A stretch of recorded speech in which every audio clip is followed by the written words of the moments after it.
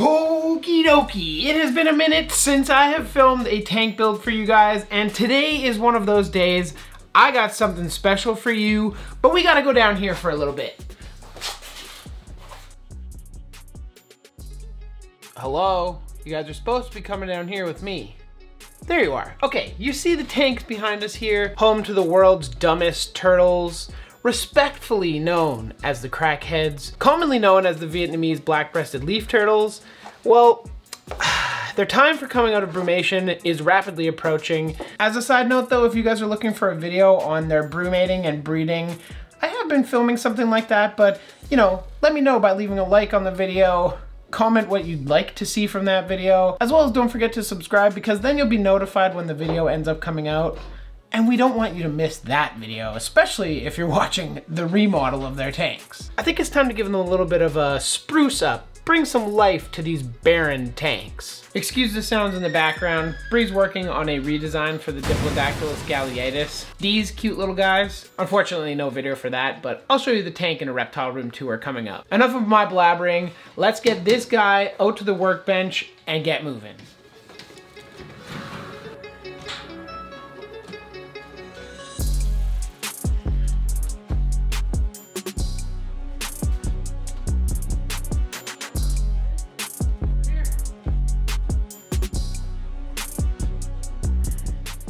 And now that we have the tank outside the room, the first thing we have to do is empty it. The only reason I'm actually emptying the entire tank is because there are definitely some unwanted pests on the plants, and that means their larvae is probably in the substrate, so it's all gotta go. I removed the pieces of cork, set them aside for a little while, and then ended up soaking them for about an hour in hot, soapy water. After using the dustpan to remove most of the substrate, I ended up finishing it off with a quick shop vac. That's just to get everything, you know, crispy and clean. And some of you at this point might think, oh, sweet, we're done. Oh, no, we are not. Look at that. Look how disgusting that glass is. We need to fix that. And you might be thinking to yourself that, oh, well, that has to be it. You just got to clean the glass. It makes sense. No, let me let you in on another little secret.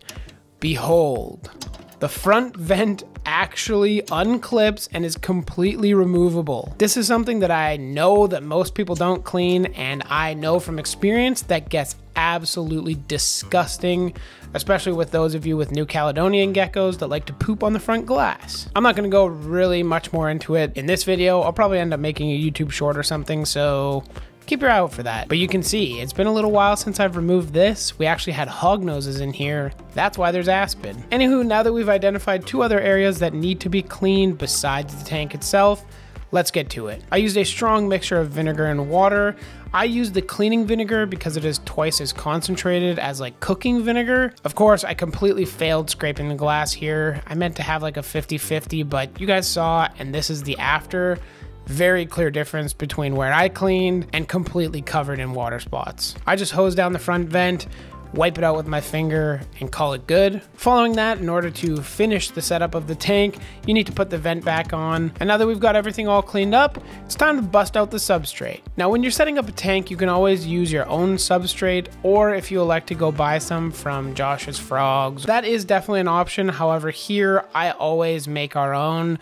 It just makes more sense to me, and it's also much more cost effective. The mixture that I'm going to experiment with the turtles today is some topsoil, or in this case, it's like compost and peat moss and whatnot, and then a bunch of coconut coir and a bunch of coconut chip. The coconut coir basically is a cheap material that holds a lot of water.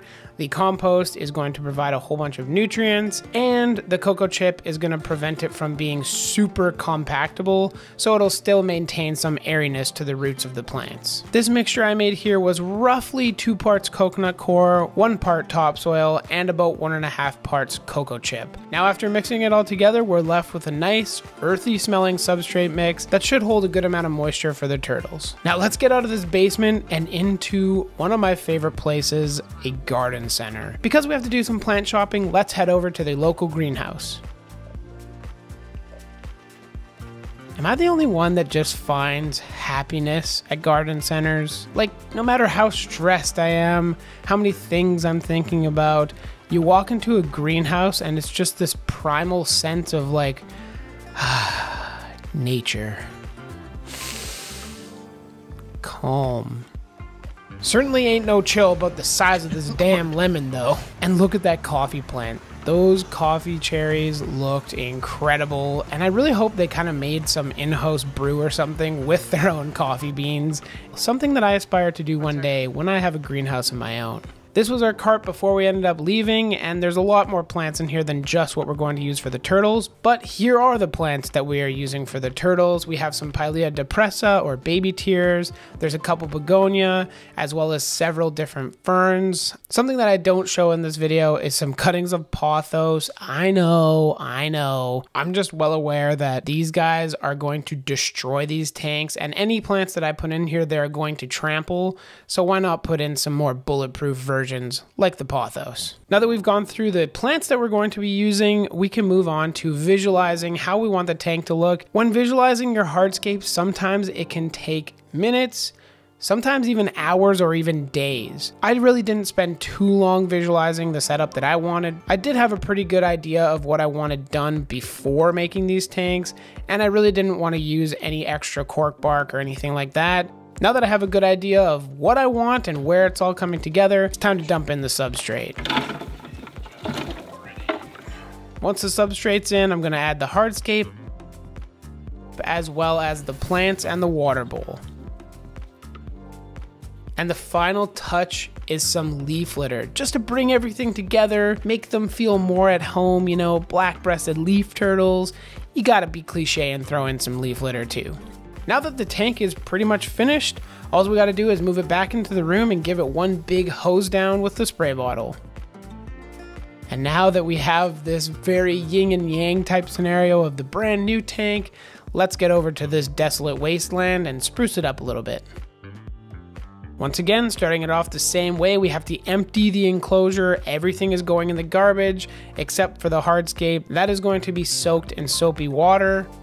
But here I actually filmed the process of me using the razor blade and vinegar to clean the enclosure, and I really never realized that this was kind of a skill, but I've been doing it basically my whole working life. I actually do realize I've developed a bit of a skill for cleaning the glass with a razor blade. If you aren't comfortable with the razor blade and vinegar method, never fear, Exoterra is here. They make a fantastic glass cleaning product that is designed to remove the hard water spots on your glass. I did end up making a video about it, so I'll leave it in the cards as well as in the description down below for you guys to go check out. Now after the tank is all spick and span, we've removed the front grate and cleaned that out as well. Now that we've dumped in the substrate, it's time to put in the hardscape, and before I do the planting stage, I did stage the plants just to verify that where they are is where I actually want them. And whenever I was happy with that, I ended up unpotting them, removing most of the soil, and planting them into the tank.